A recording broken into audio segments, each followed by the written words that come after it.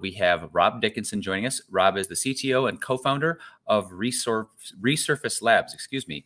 Welcome, Rob. Pleasure to have you. Oh, and I think we still have Rob on mute. Oh, so, there we go. There we go. Thanks so much for having me. Great. Let's share Rob's screen, and I will exit stage left. The floor is yours, sir. Awesome. Thanks so much. Well, so great to be with you here. And our topic for the day is talking about securing PII at runtime, one of my personal favorite topics. And this is an API-centric talk, of course. So we're going to be looking at privacy and compliance at the source, where that data is being created at the API microservices. I am Rob Dickinson, CTO at Resurface Labs, and easy to find online. Love to keep the conversation going. And the agenda that we're going to cover today, we're going to look at the challenge of storing PII. We're going to quickly go through some anti-patterns and some strategies, and we'll end with a data architecture that shows how to put some of those strategies into practice. And we'll use Resurface as an interesting test case or example of showing how to do that. Okay, so why is PII so important? Why is this such an exciting topic? Especially for us at Resurface. At Resurface, we really believe that API monitoring is the key to better APIs, not just for quality, but also for security.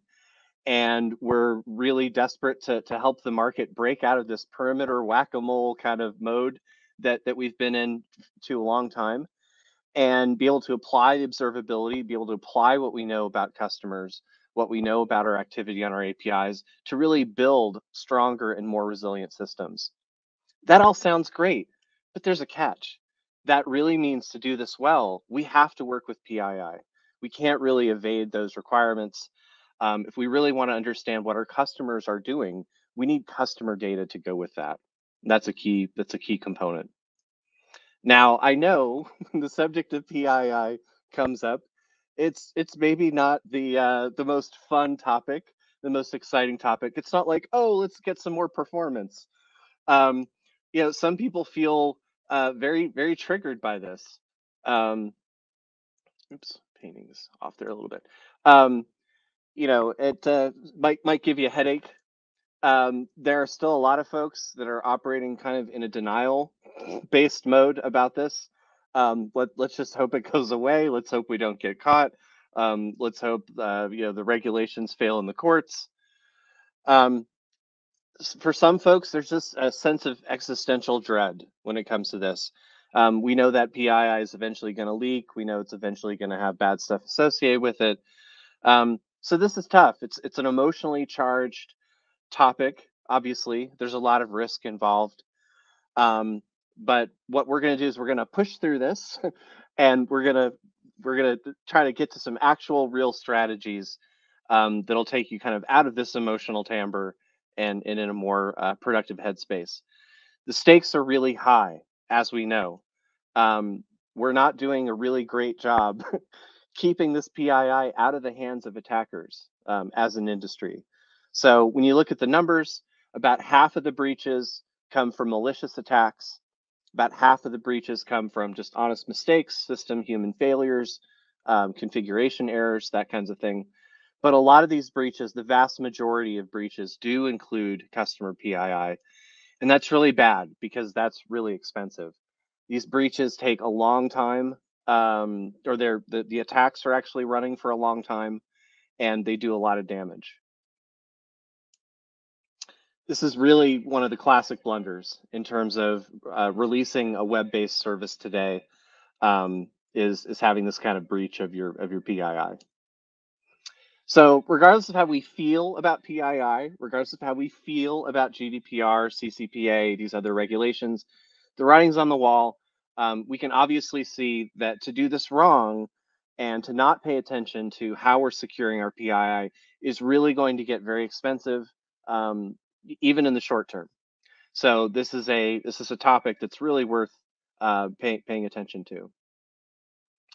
At the same time, this is not an easy domain. This is not an easy topic to get into. There are a ton of challenges that make this hard, and that's why it gives us a headache. That's why maybe we just want to think about something else. And just quickly, we'll go through some of these. I'm sure some of these will not be a surprise at all. Obviously, tightening regulatory environment, things like GDPR that are driving the need for this and putting a real price on privacy and security, and that's great. I mean, yes, it's tightening regulations, but those tightening regulations actually give the technologists cover to do what needs to be done to solve these problems. So it's a challenge, but it's also a fundamentally good thing. Of course, the stuff is changing very, very quickly. Another challenge in this is even the definitions of what is PII and what do we consider PII is gradually expanding over time. This is not a static environment by any measure.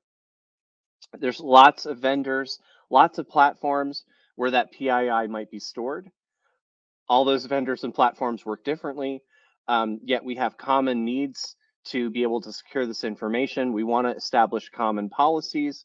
For example, that's very difficult to do in a multi-vendor landscape.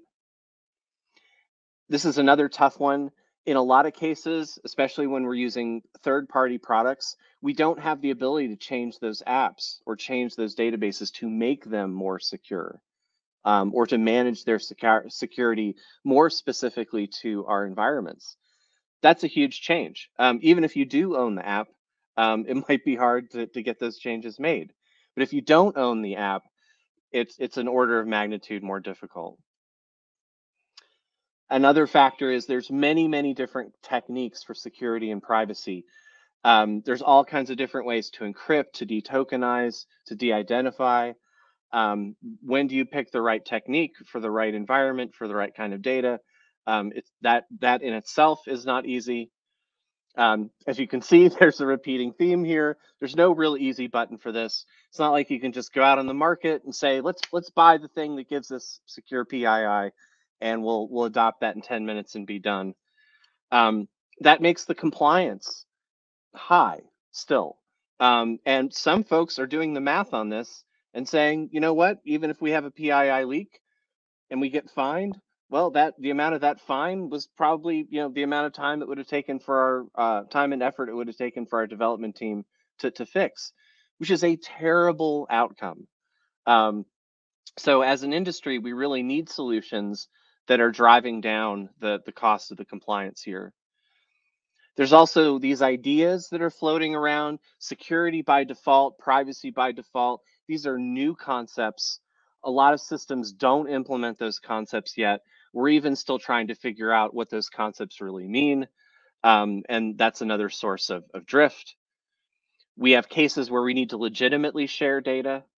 That puts a different spin on security here. We also need to implement new requirements like revocation. When a user revokes their consent, we need to destroy that data or remove the ability to access that data.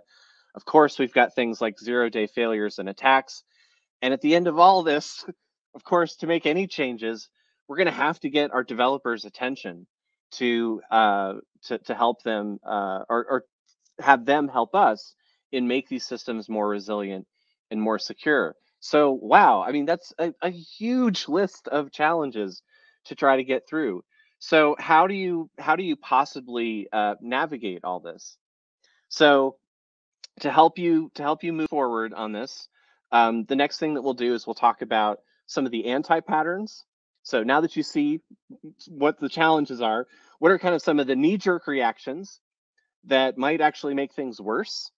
And then we'll look at a positive example of how you can use a virtualized data architecture to address a lot, not all, but a lot of the concerns that we're raising here on this slide. All right, so knee-jerk reaction time. Sometimes those knee-jerk reactions might make things worse. So let's talk just quickly about what some of those anti-patterns look like. Some of these are fun. I personally love the no PII here strategy, which is basically like we're going to pretend that we actually don't have any PII. Now, granted, there are domains where the amount of PII is limited. but I would hazard the statement that ultimately there is. I mean, every project, every company, every organization ultimately exists to serve a customer base, and there's going to be PII, especially because the definition of what PII is actually constantly expanding. But you still do run into people that kind of say, well, we don't really have to worry about PII because we don't have any. And when you really start to push on that, you find out that they do. Kind of the flip side of that is the like the manager that I worked for years ago that said, we're just going to treat everything like it's PII. We're going to treat every piece of information like it's a credit card number. And that sounds great, but it's a shortcut to thinking. As it turns out, it's not a one size fits all kind of solution or environment. So that's kind of dangerous. The other way we can tackle this, or kind of really sabotage ourselves, is we'll create what I call an impossible approval process. You know, there's a way that will give you permission to gather PII, but it has to go all the way up to the CEO of the company, and all these other people have to sign off on it, and it's practically impossible to get it done.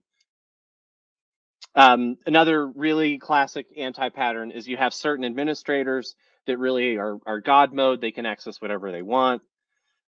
Failing to get user consent, undisclosed third-party transfers. Of course, these are aspects of legislation like GDPR and CCPA. On the technical side, some classic anti-patterns. Let's create one giant database that's a honeypot that all of our attackers will be drawn to. Terrible idea, taking all of your PII and putting it in one place. Overly destructive transforms. Let's just destroy the PII so it can't harm us. One-time masking. We'll just mask it at content at the right time, at the capture time. Pretending that perimeter security will be enough. Just encrypting everything, and really relying on production only configurations that you can't reproduce easily in pre-production. These are all ways that you might think of to kind of address some of these fundamental issues around PII, or just cope with the emotional side of that. But none of these actually put you on a very good path for PII protection. All right, so in terms of what are we going to do then? What are the positive strategies that we can cling to and apply? They're very, very simple. And a lot of this just comes from kind of classical security thinking, but applied to the modern API ecosystem. So even this year, even with all of our modern systems that we have, people are still the weakest link. People make mistakes, just like I did. People can be exploited. People have weaknesses that systems don't. So people are always the weakest link. So what you're going to do then in terms of thinking about managing your PII is you want to optimize for the number of conspirators, or the number of people that have to mess up, either intentionally or unintentionally, to actually create the conditions for that breach. Again, that's why you don't want like a God mode administrator. If that's one person that can be a conspirator, that can open up access to all your data, that's a terrible, terrible outcome. When you look at how many people can participate in a secret, it really breaks down about 3 or 4. It's almost impossible to keep a secret beyond a relatively small number of people. So that's okay. We can actually optimize for that. What we're going to do then is, for each of our people in the chain, and for all the people that have access to this information, we want to enforce the narrowest possible set of permissions. Very, very consistent, very consistently. And that means we need to regularly audit those permissions. Those permissions will change over time as people move into new roles, as new kinds of data is available, as new kinds of projects are created. So we constantly need to be revisiting and asking this question of, who in the organization really needs access to that data? What do they really need to do with it, and how often? So that's kind of on the people side. On the tech side, again, we want to think about siloing this data, breaking this data into multiple pieces, and not having all of our data in one place and creating that giant honeypot database. And as it turns out, APIs and microservices are great for de-siloing this data.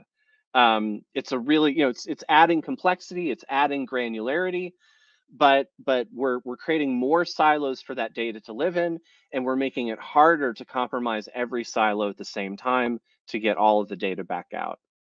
So we want to optimize for the number of silos that have to be breached. The more silos that you have to breach, the greater the chances are that you'll get caught. Then just for some quick tactical things, we want to keep that data close to the source. Transferring that data to third parties is getting harder and harder every year.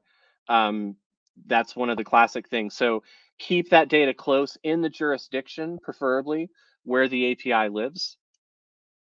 Expire data automatically. Don't rely on humans to have to do this, but build in policies where data automatically rolls off.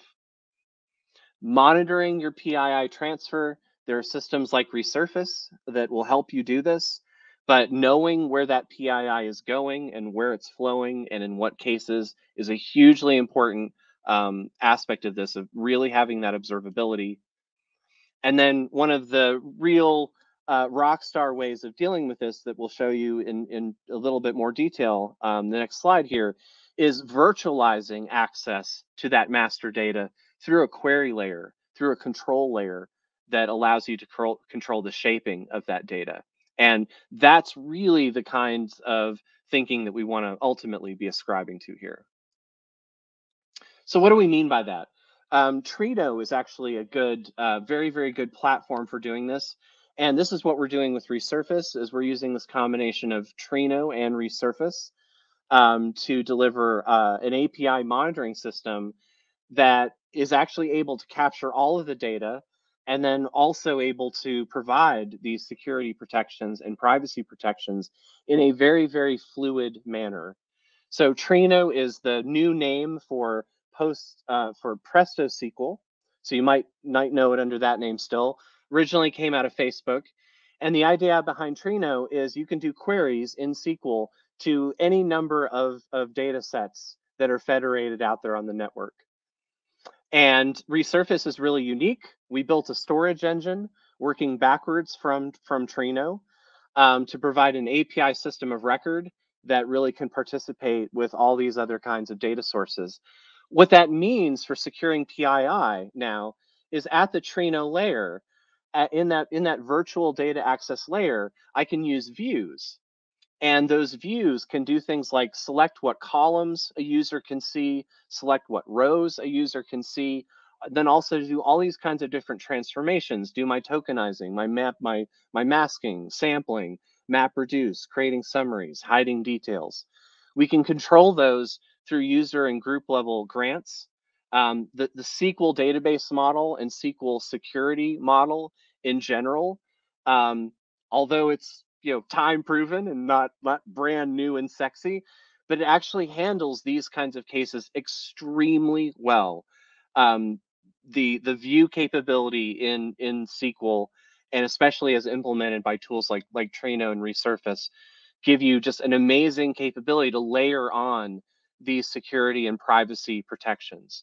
So for example, views can inherit from other views.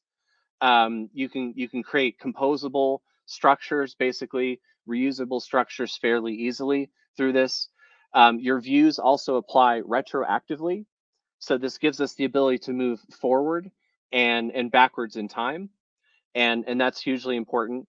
And the last thing here is we can do all of this without needing to change our existing databases or our existing applications at all. To use a virtual data access layer like what we're doing with Trino and Resurface. Now, in our case, we actually built a storage engine specifically for that kind of data. But in terms of mapping this idea into your organization, you don't have to do that. Trino is really built to work with existing databases without expecting those to be changed. The last thing I wanted to touch on here is monitoring that use of your PII, and especially monitoring leaks. So one of the things that we need better ways to detect those breaches. Resurface is a really interesting example of doing that, because we're really trying to guide our users directly to when those cases are happen. And this is our upcoming V3 release.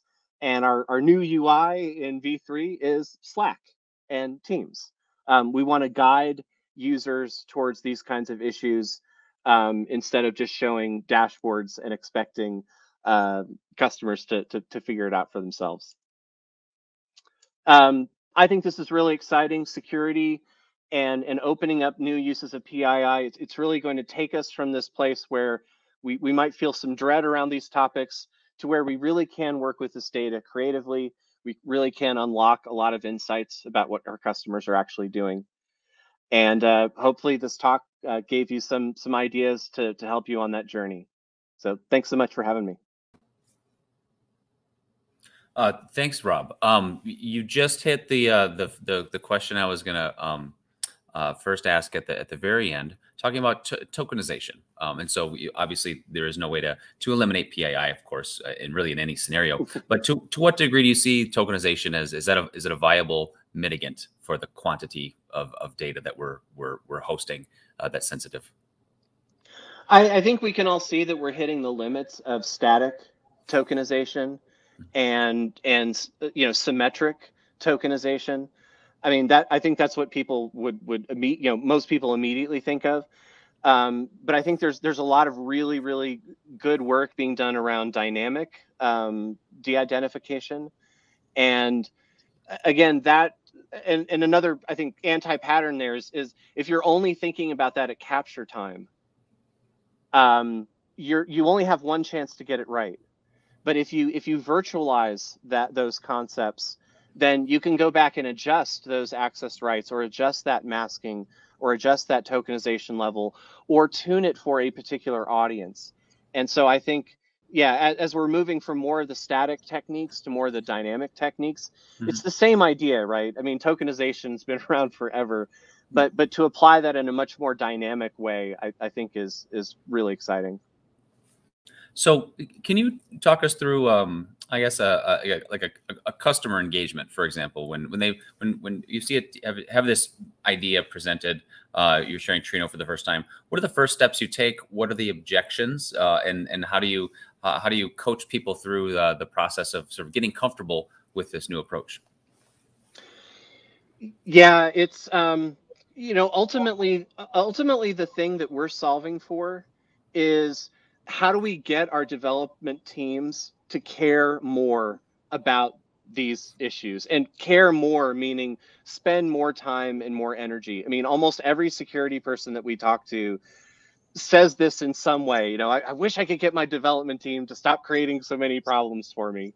I think the biggest thing in that is really to meet those developers where they live. It's giving them this information in a way that's very actionable. It's really guiding towards those outcomes, and really having a light touch as far as what changes are needed to those systems to actually be able to adopt some of these new ideas. And that's why, I mean, I love things like Trino, as compared to like a message queue. If you put in a message queue, that always means you're rewiring how your data is flowing around your network. And so many databases and so many data access systems require you to put your data into those systems before you can really get any value out. And what I love about systems like Trino and those kinds of query first architectures is you really just let the data live where it already lives. And you join the data over the network, and then you can provide those virtualized and user group level based roles on top of it. But you're not having to go back and say, hey, let's adopt a new SDK that helps us do this, or we'll have to use this special database and we'll have to somehow magically migrate. It's very easy in privacy and compliance, I think, to have really good ideas and high standards of what you'd like to accomplish, but really struggle with how to implement those ideas in your systems. Well, Rob, we could probably spend a lot more time on this, but we are at time. So how can people reach out to you to continue the discussion? Do we have a over in the partner stage today. Was there a slide that we could show that has Rob's contact information? There we go. Perfect. Yeah, I'm easy to find, and would love to keep the conversation going. And I'll be I'll be around attending some of the other talks at the event. Fantastic. Thank you, Rob. Have a great day, and thanks for joining us today. Thanks so much. Thanks for having me.